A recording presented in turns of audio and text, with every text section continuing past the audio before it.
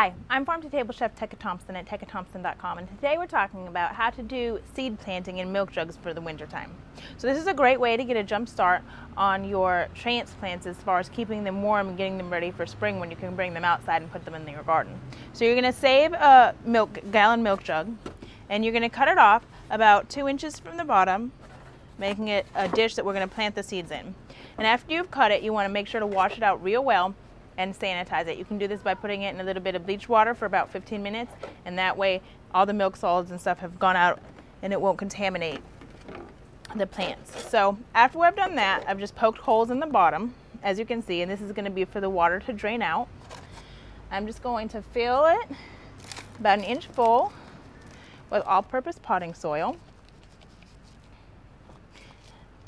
and then we're going to just plant some seeds. So this works really well for things that like a lot of warmth, but it's really good for any kind of planting. So I'm going to do peppers today. Nightshade family, like peppers, eggplant, tomatoes, they really like a warm environment. So I'm just going to place my seeds right in the center.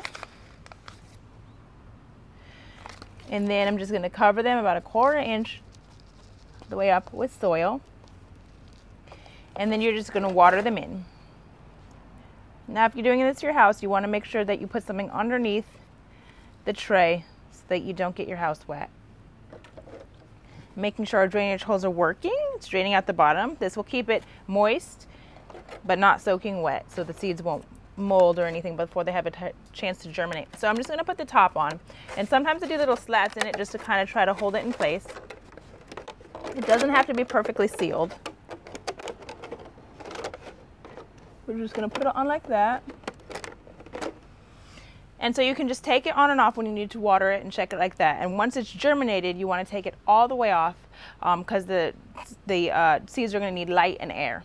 But this will keep it warm and moist while it's germinating. And that is how to do milk jug seed planting in winter. I'm farm-to-table chef Teca Thompson at tecathompson.com. Thank you for watching.